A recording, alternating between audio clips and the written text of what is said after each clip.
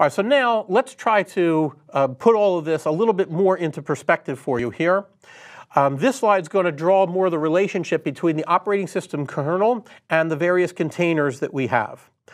A container image must match the operating system kernel that you're running on, which is either Linux or Windows. However, with this new feature of a Windows Hyper-V container, you can use it to actually host a Windows or Linux container image because they do not share the operating system kernel.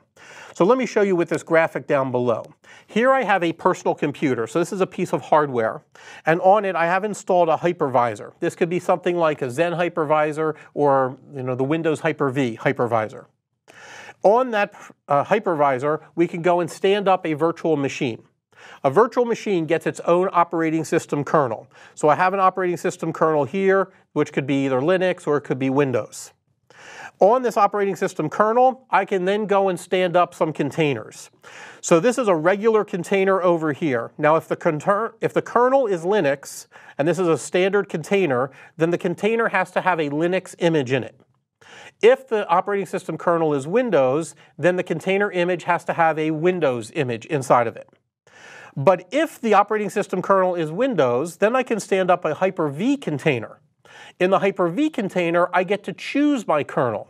So this could be a Hyper-V container image that has a Windows kernel in it, or it could have a Linux kernel in it. And then same is true for this other Hyper-V container over here. It could have a different kernel in it from the kernel down below, and it could be different from the kernel that's in the container. And then, of course, on this one PC, I could go and stand up a whole other virtual machine that has its own kernel. And then in that virtual machine, I can stand up whatever containers I want. And some of those could be standard containers, or some of those could be Hyper-V containers, and all of these are running on the same PC. Right, so the idea here is that the further from the previous slide, the further to the right you are, the more of those things you can get onto a single machine. The further to the left you are, the more isolation you get, but the fewer of those you can run on a single PC or machine. And this gives you a way to get isolation while keeping your costs low. Right, you want to run on as few machines as possible because you're paying hourly for these PCs or for these virtual machines, and so you want high density, but you want to try to compromise isolation as little as possible. And so we have this spectrum of things that we can choose in order to accomplish our goals.